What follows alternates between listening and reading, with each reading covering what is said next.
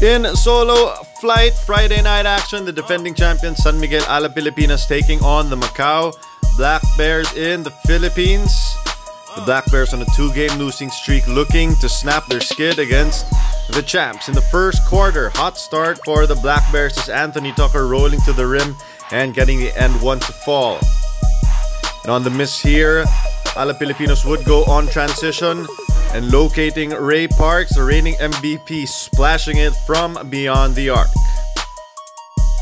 Broken play here leading to this transition attack. And Nathan Yu, instead of getting to the rim, decides to dial it from long distance. This would be a hot shooting game for the Macau Black Bears. But even Ronaldo Balkman able to get in on the action as the co-defensive player of the year, showing his range from beyond the arc. In the second quarter, it's Ryan Watkins who was able to also dial it down from long distance for the 3.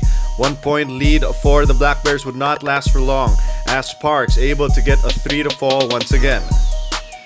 And this time, Mike McKinney sizing up Parks and deciding to go deep with that 3-point try. This was a hot game from the perimeter, all 40 minutes for the Macau Black Bears. But PJ Ramos able to feel his presence in the paint, and even Paulo Javelona getting into the 3-point shooting action.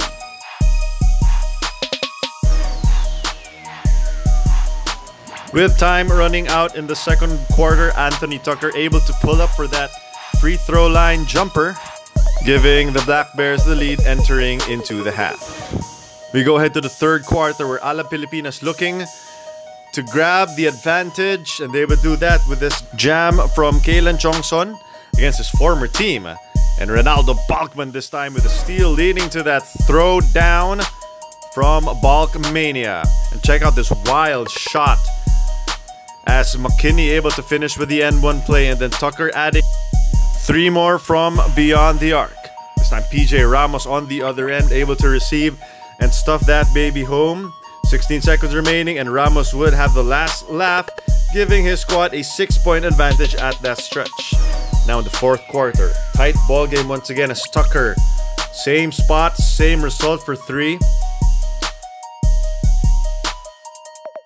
And Mike McKinney getting his team to within 1 point with this athletic play once again over the outstretched arms of the defense.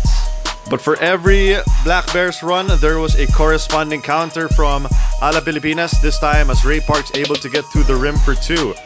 And then Ronaldo Balkman doing what Balkman does best, cleaning up the glass and finishing for 2. And this would be part of a huge run for San Miguel Alab Pilipinas as Ethan Alvano getting in on the action, knocking down that right corner 3. And then Kalen Chongson, no one near him, he was able to stuff that one home. Less than 2 minutes remaining and Alab comfortably ahead. Ronaldo Balkman with the signature play and the dagger as San Miguel Alab Pilipinas stays unbeaten at home, picking up the impressive 106-99 victory, led by an incredible performance from Ronaldo Balkman. Ronaldo Balkman finishing with 37 points in the game to lead his squad.